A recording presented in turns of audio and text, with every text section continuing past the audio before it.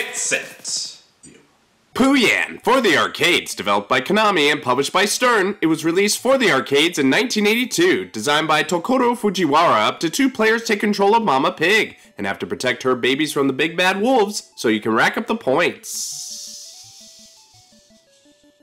You control Mama Pig by using this control panel. The joystick moves Mama up and down, and the button shoots her weapons. One day in the forest, Mama's piglets cried wolf and were kidnapped by a pack of them. It's now up to her to rescue her children and defend the rest from the big bad wolf pack. She, in lieu of you, does this by shooting the wolves' balloons with her bow and arrow, or on occasion grabbing a piece of meat to throw for a potential combo of points. You have a number of wolves to get through before you move on to the next level, but that'll be easier said than done, for the wolves will try to take you down by throwing stones at your elevated carriage, and if a few of them touch down to the ground, they'll climb behind and try to take a bite out of your behind. If you do get hit by anything directly aimed at your carriage, you'll lose a life. Your head and bottom are protected by the carriage, so you can try and move yourself accordingly to stay in the game, but once all your lives are lost, the game is over, and you'll see how long you were able to play. Overall, this is an interesting game. I didn't get pretty far during my play session to show everything off, so there's a few things I'm missing or don't exactly understand, but you have the basic idea and that should get you off to a good start. Though I wouldn't necessarily call it classic, some may remember it from its constant appearances on Starcade or by its many ports it received in its heyday.